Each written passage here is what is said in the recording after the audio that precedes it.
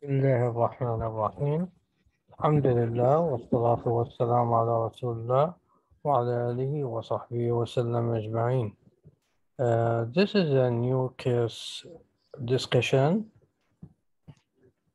and in this case, as we see here, this is both knees, X-rays for a female with knee pain, and the patient age is about 10 years.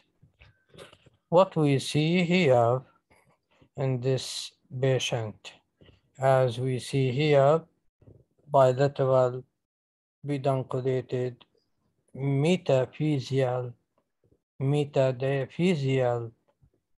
exostoses extending away from the knee joint.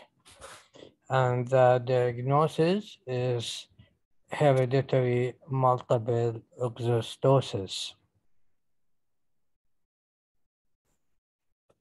The diagnosis is hereditary multiple exostosis.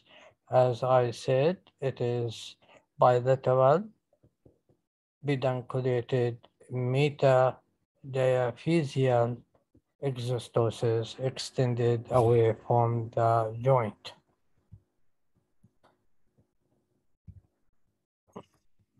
Hereditary multiple exostosis is seen in skeletally immature patient and consists of multiple osteochondroma, and it is autosomal dominant. What are the complications of the hereditary multiple exostosis? It is include fractures, compression on the adjacent vessels and nerves, and malignant transformation. The rate of malignant transformation to chondrosarcoma is significantly higher with a condition as opposed to sporadic osteochondromas.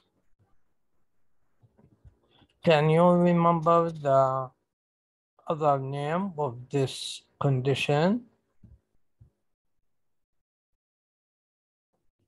Thank you very much for listening and hoping to see you soon in another case discussion. سبحانك اللهم وبحمدك أستغفرك وأتوب إليك.